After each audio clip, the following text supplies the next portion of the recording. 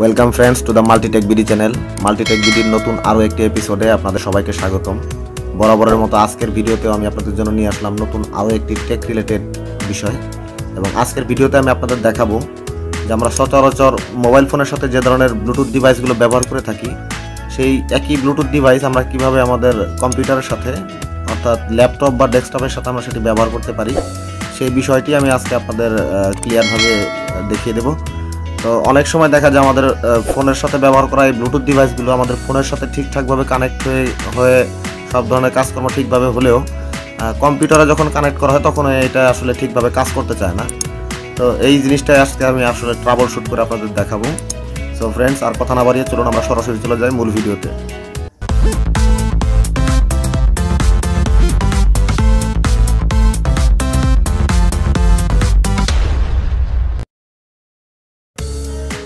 Welcome back friends.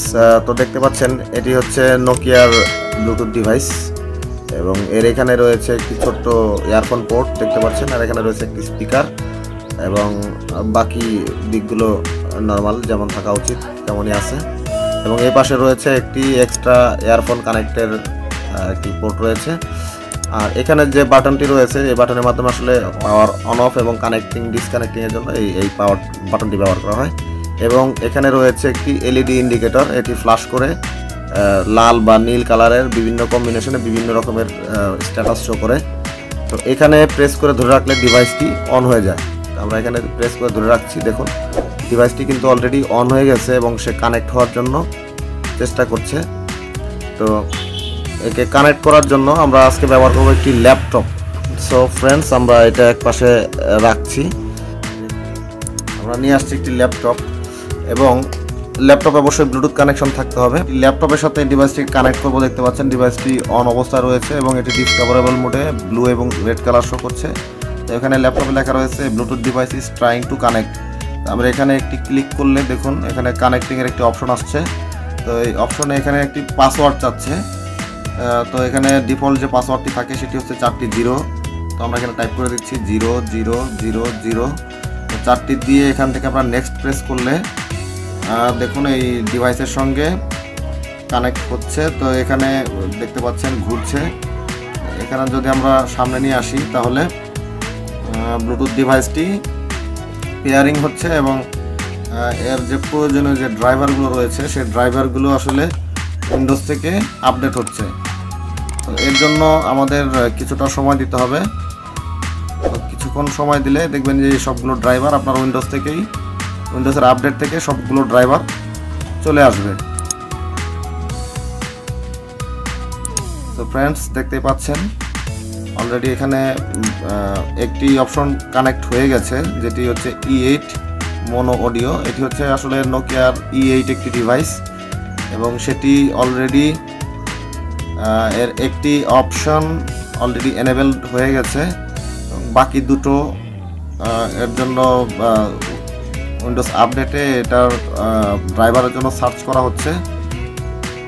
So friends, একটু অপেক্ষা করতে হবে। ফ্রেন্ডস, দেখুন আমাদের সবগুলো অপশন এখানে কিন্তু সবগুলোই রেডি টু ইউজ সব কিছু এরকম রেডি টু ইউজ লেখা রয়েছে এবং সেই সাথে একবার রিস্টার্ট করার জন্য এখানে রিকমেন্ড করা হয়েছে। তো আমরা এখান থেকে ক্লোজ করার পর দেখুন this device has been successfully added to this computer. তো আমরা এবার ডিভাইসটিকে নর্মালি একবার একটু রিস্টার্ট করে নেব। সাথে থাকুন ফ্রেন্ডস।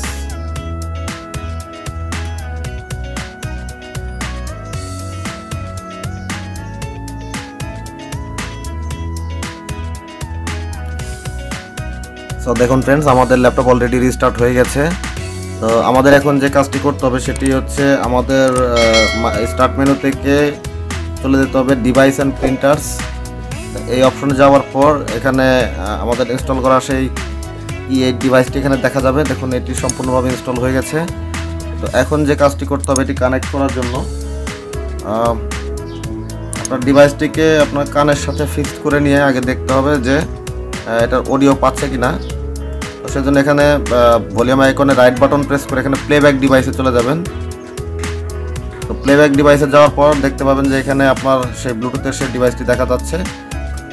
সো ফ্রেন্ডস, কানেক্ট হয়ে যাওয়ার পর দেখবেন এরকমভাবে ফ্ল্যাশ করছে ডিভাইসটি। আর এখানে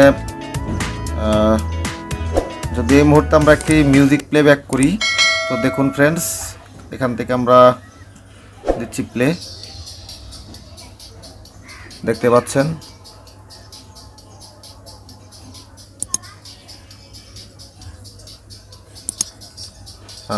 ফ্রেন্ডস, এখান থেকে কিন্তু আসলে সাউন্ড আসছে।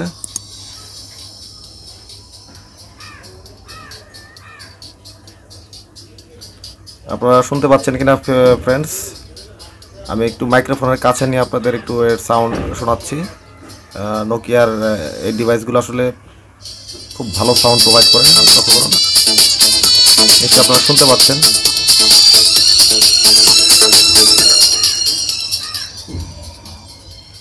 লক্ষ্য করুন।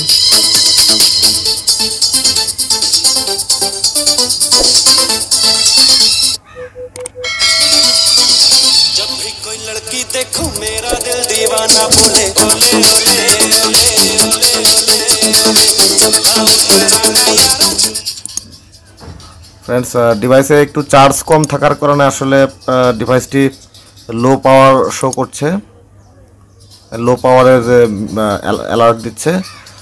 তো আমরা গান স্টপ করছি। আশা করি আপনারা বিষয়টি বুঝতে পেরেছেন।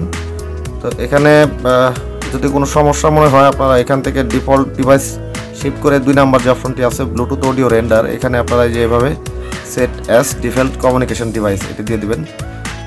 তাহলে দেখবেন আপনার এই ডিভাইসটি প্লেব্যাক হচ্ছে। আর যখন আপনার এটি আবার প্রয়োজন হবে না, আপনি ল্যাপটপের ডিভাইসও আপনি এখান থেকে সাউন্ড দিতে পারেন। সেট অ্যাজ ডিফল্ট ডিভাইস আপনি ল্যাপটপে দেবেন, তখন দেখবেন যে এই ল্যাপটপের শব্দ হচ্ছে। আর এটি দিতে হলে এখানে সেট অ্যান্ড ডিফল্ট ডিভাইস করে দিতে হবে। তো আশা করি ফ্রেন্ডস আপনারা বিষয়টি বুঝতে পেরেছেন। তো আজকের ভিডিও এই পর্যন্ত। ভিডিও অনেক লম্বা হয়ে গেছে। তো ভিডিও ভালো লাগলে অবশ্যই লাইক করবেন, শেয়ার করবেন, যে কোনো মতামত কমেন্ট করে জানাবেন, এবং আমাদের চ্যানেলে নতুন হয়ে থাকলে চ্যানেলটি সাবস্ক্রাইব করে বেল বাটন প্রেস করে দেবেন। সবাই ভালো থাকবেন, ধন্যবাদ।